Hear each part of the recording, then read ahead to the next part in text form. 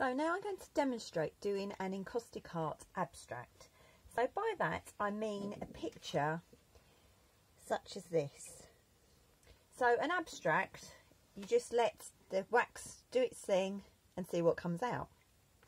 First of all, I'm going to heat up my iron and apply some wax to it.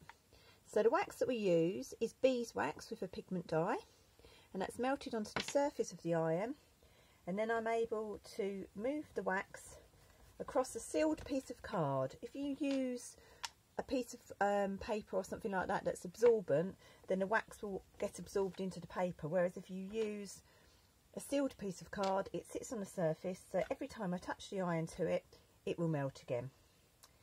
So I can go quickly across, and depending on the speed I go, I get different effects. So by going quite slowly, I get a smooth image. If I go quickly, I get a much more sort of jagged piece where the wax is pulled away, and sometimes people see castles and things like that in the images. What I'm going to do first is I'm going to shuffle my iron backwards and forwards to melt the wax, and then I can add some more colours to my abstract. This can be really, really therapeutic. You just sort of get taken away to a different place. So I've done a few of those. Now I'm going to add a different colour.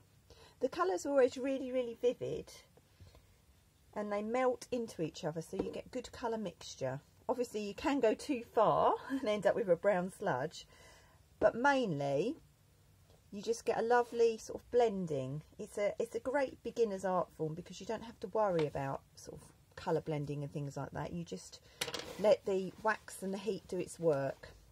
So I'm just going to add a final little bit of gold for some bling, like that.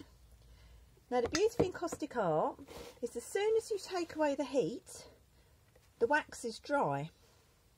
And because we're using beeswax, we're able to grab a tissue and just polish our work, just like we polish all our furniture at home, I'm sure. Okay, so once I've polished that, it comes up nice and shiny, and there's our finished result.